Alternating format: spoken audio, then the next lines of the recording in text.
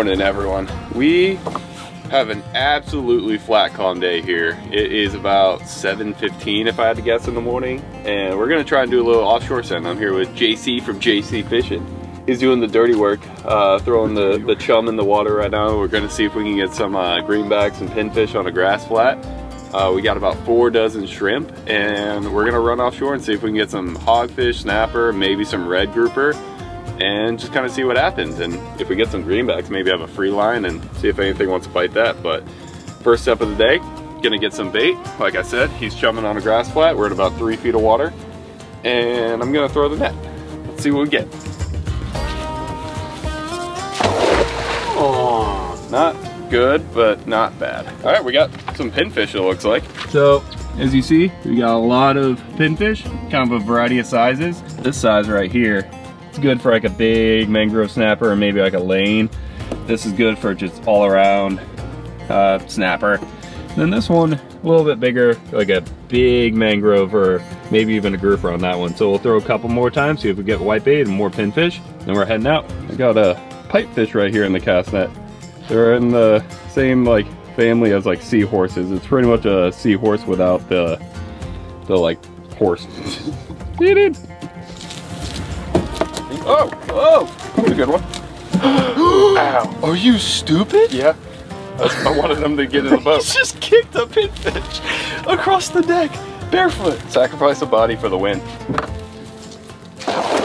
Absolutely not. I had way too much loaded in my... Yeah, I saw that. Just cast netted.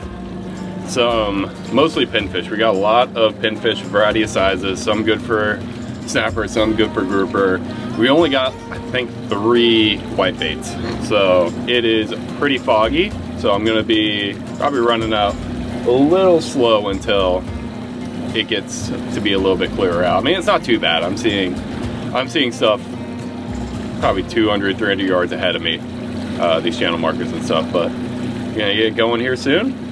See if we can catch some snapper, grouper, and hogfish. Maybe a kingfish, so we'll see.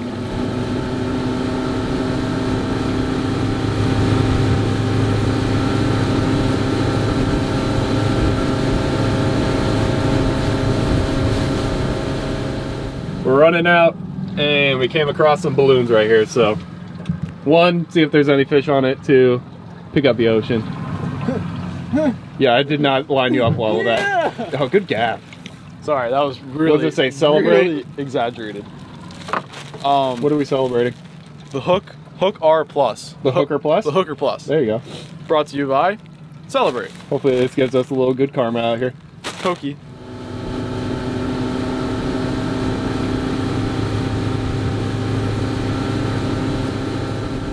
All right, so we just got out here. We're about 18 miles offshore. It is 65 feet of water. Water temp is about 64 degrees. And we're on just a section of hard bottom out here that we get a lot of hogfish at. And we're gonna see what we can get. I got a little stinger rig set up on my Ghost setup that I picked up recently. I got it from a guy named Nick over there at Pro Marine. So thank you, Nick. Shout out to you. JC's got a little hog ball tied up on a lighter setup. I have a chicken rig set up on my 4000 Procyon. That's the name of that reel. The 4000 Procyon. I got a chicken rig set up for a snapper. All that does is keep it off the bottom about a foot and a half away from the grunt. So we got some small pinfish and shrimp for that. And I also have a hog ball tied up on my Daiwa BGMQ 2500. So I'm gonna start trying to get some snapper, and we're on a little bit of a meat mission. We're seeing if we can get mangrove snapper, maybe some lane snapper, hogfish, and red grouper. That is a goal for today. So start by getting that free line set up. Look at this, look at this. Look. You're already getting hit? You're on. Got a little stinger rig set up. JC's probably got a hogfish on right now. Maybe. Or grunt or something. This is a stinger rig, nose hook it. How many fish are down and there? then I'm gonna put this little... Oh my god, I can see it's so far down. I saw it like 30 feet down. This is one of the calmest days I've seen in a while. Yeah. There we go. So I got nose hook and then treble hook in the back. These guys are closed right now. My new setup I got from Nick. See if we can catch something on it for you, Nick.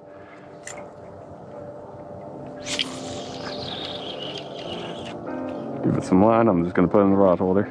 We decided we wanted to drop a GoPro down to the bottom to see what kind of fish were actually down there, and there were a ton of species right off the bat. We were seeing some triggerfish that were coming up and literally trying to eat the GoPro. And there was also some grunts.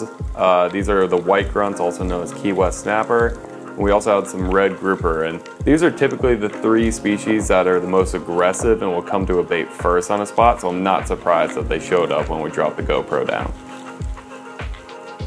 Here's another close-up of a triggerfish. Here's another little red grouper, not even close to keeper size, but as we start panning around here, we start seeing some of these gag grouper, and off in the distance, you'll see a couple big ones swimming around. Like this one right here is a tank.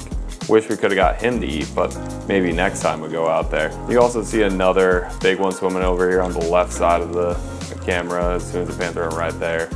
And there's some mangrove swimming up a little bit higher in the water column. Again, triggerfish everywhere. Some scamp grouper as well, which would be cool. It's just so cool being able to see all these different species. There's a hogfish right there swimming around. You could also see some other gags swimming a little bit further behind that hogfish. Had some mangrove swimming around, another trigger pecking at it. Hogfish swimming right there, it's a smaller female.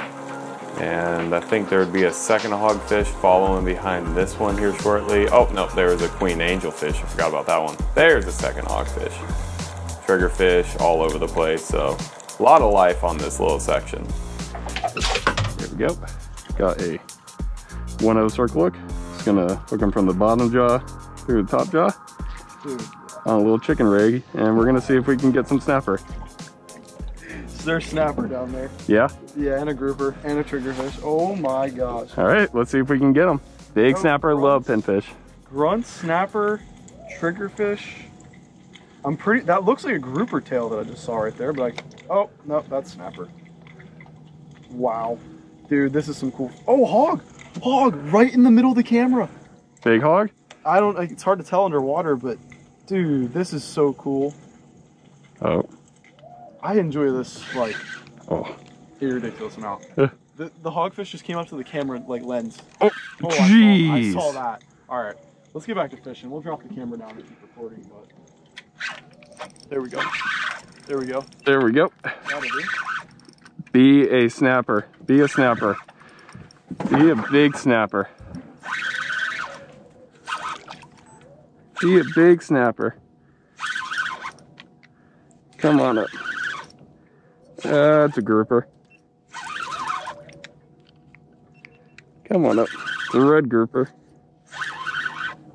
Not quite 20 inches that we need. Not bad though. Come on over. So JC just dropped his GoPro down. I might drop my GoPro down in a little bit, but he says that there's a lot of snapper and a lot of grouper down there and some hogs. So we're on a good little spot right here. This is a red grouper. They need to be 20 inches to keep. They're in season right now, but he is not 20 inches, so he's going back home. See you, dude. Let's get another pin. There we go. Oh, well, that's a hog. That's a good hog. Get him up. You want me to get the net? Maybe. Yeah. No, it pulled hook. Dude, I wasn't even horsing. Oh, goodness. That was a good hog. That looked like a good hog. Yeah, it felt like it. All right, they're down there. All right, dropping a hog ball down. Just like a colored weighted jig that's got a little circle hook on it instead of a J hook, and it's kind of free moving on the jig head, so it gives a lot more maneuverability. Crabs also work really well when using these, or just going for hogfish in general. You could get little fiddler crabs. I've caught them on that. Mangrove crabs right on the bottom, and then you just let it sit on the bottom for as long as you possibly can. The longer it sits, the higher probability that it's going to be a hog that picks it up. There we go. That's a grunt. This free line's sticking out. Again? Yeah. I got Mr. Grunter, I think. Wayne Grunsky. Oh! Oh, never mind. Baby hog! There we go. Little baby hog. We gotta get one that's What do we got? 14 inches to the fork. We got another hog. Good one? No, a little girl. We're on the hogs right now. It's a little female. They all turn to males once they get bigger, but they all start their life as females. So that's a little girl right there. Yep. See ya, girl. We'll get some keepers if we keep at it. Hooked one. Let's be honest. That one seems Oh, that one's turning into a male. That one's, dude. That's a pretty one. That one is turning into a male, but he's like the size of the other females.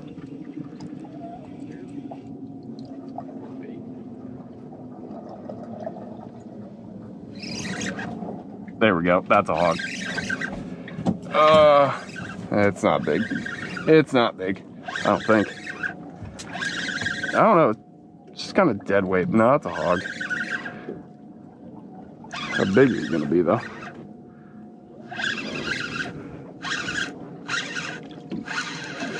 Yeah, a little female.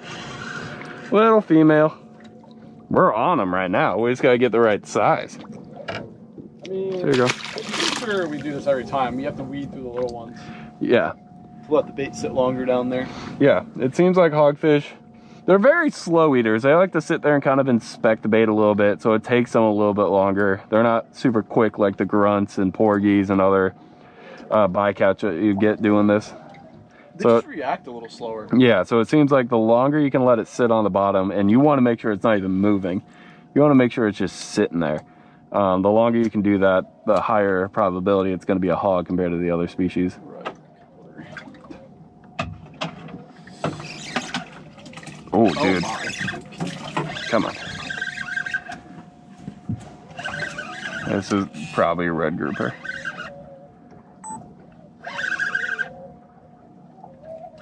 It's just dead weight.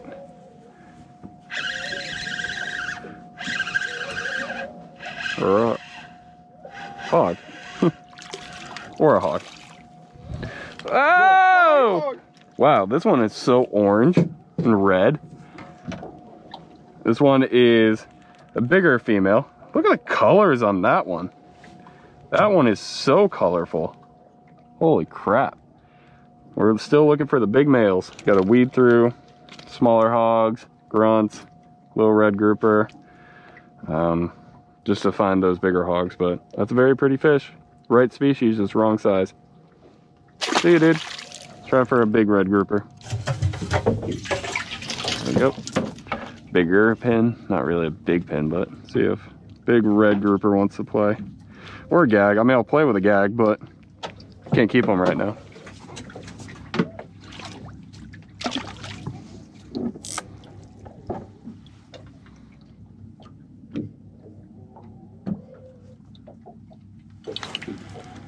Immediately. No way. Yep. Oh, he's off. Hold. Was that on a pin? Yep, bigger pin.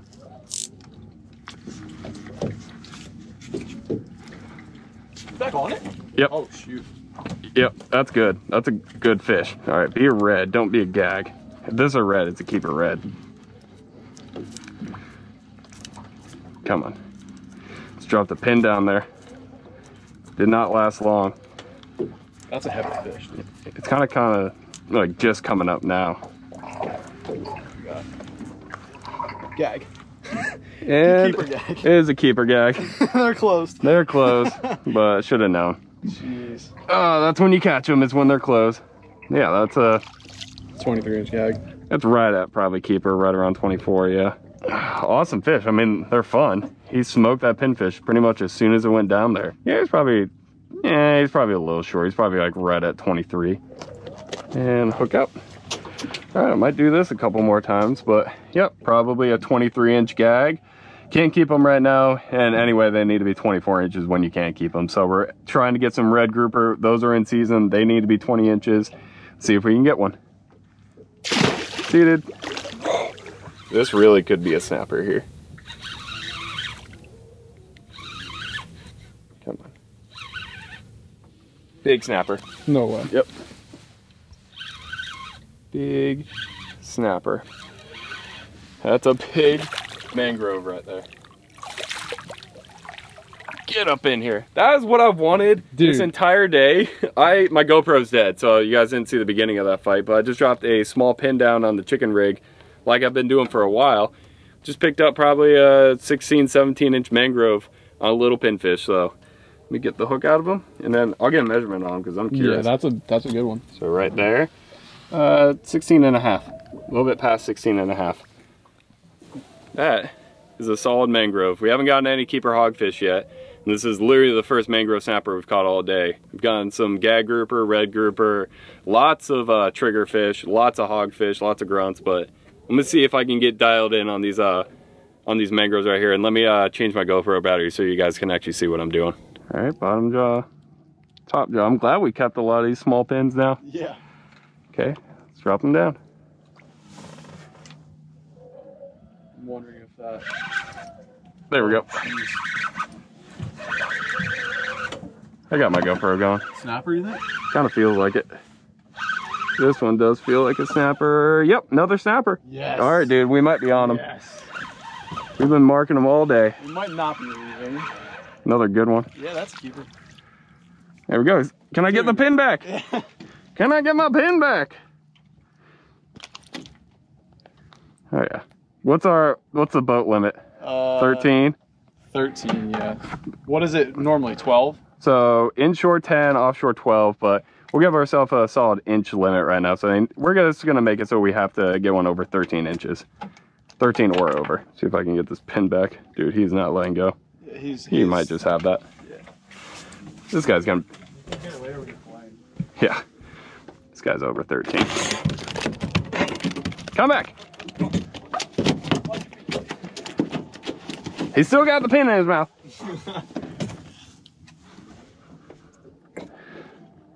He is 13 3/4.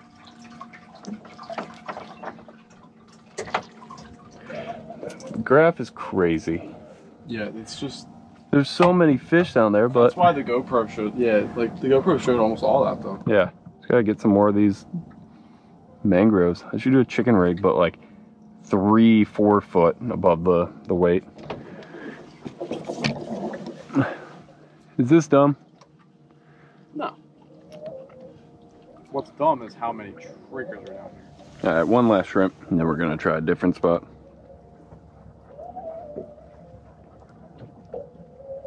Oh. Yep. Yeah, that is. Jeez.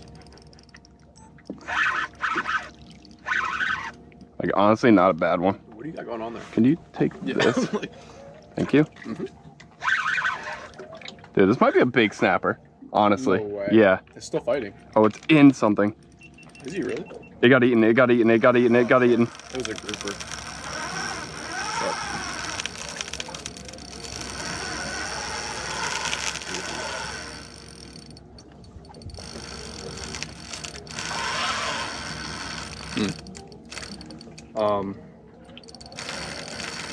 Don't let him have it.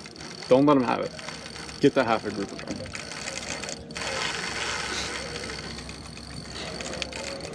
What if Goliath ate it?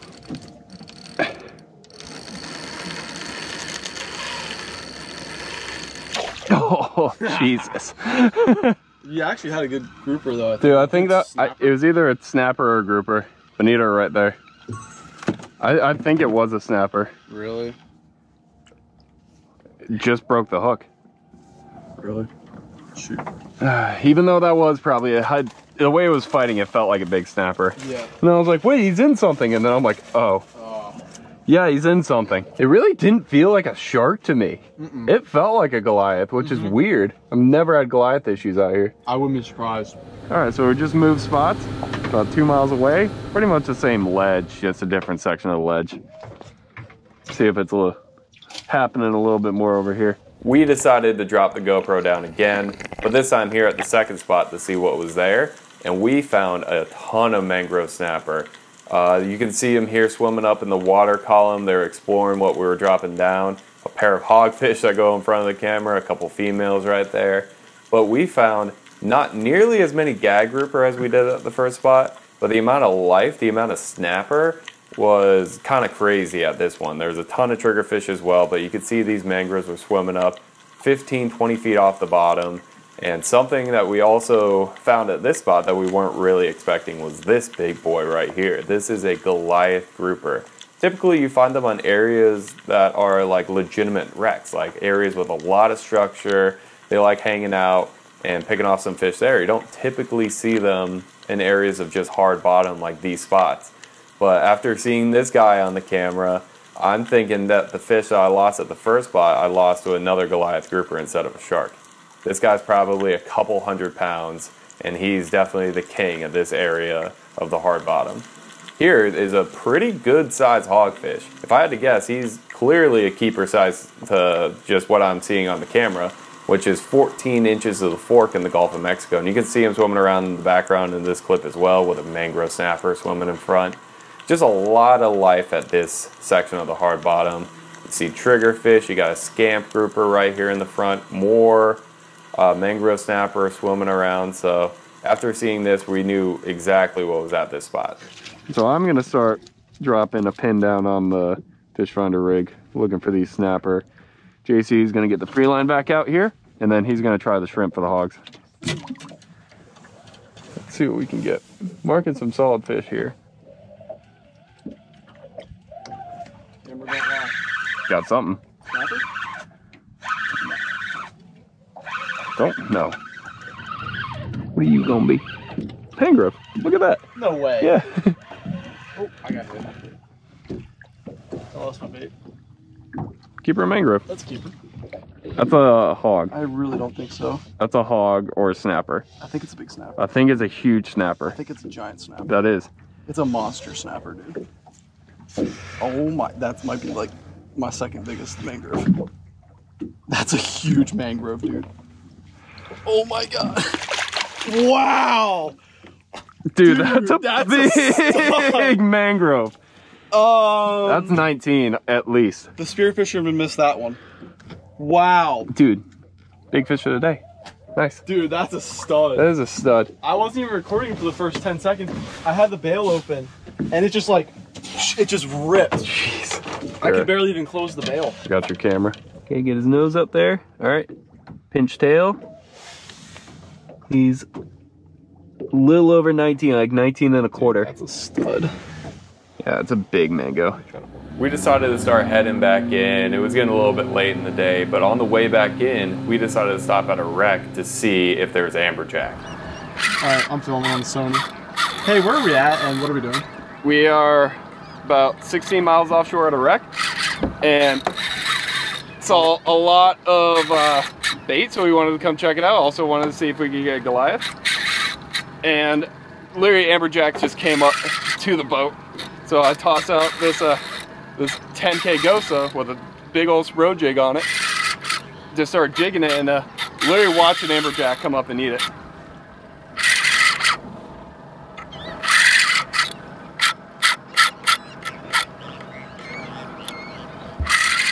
Dude, That's crazy.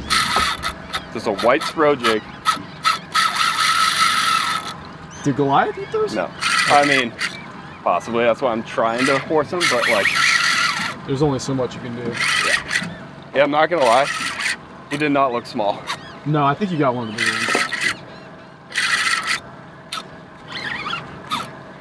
This is like a thumbnail and a half right here. The rod's just tripled over. No! No! Did it get cut or fall? No, it just popped off. Oh, your hook broke. My hook is, dude, hook is broken. That is not a thin hook. Are you kidding me?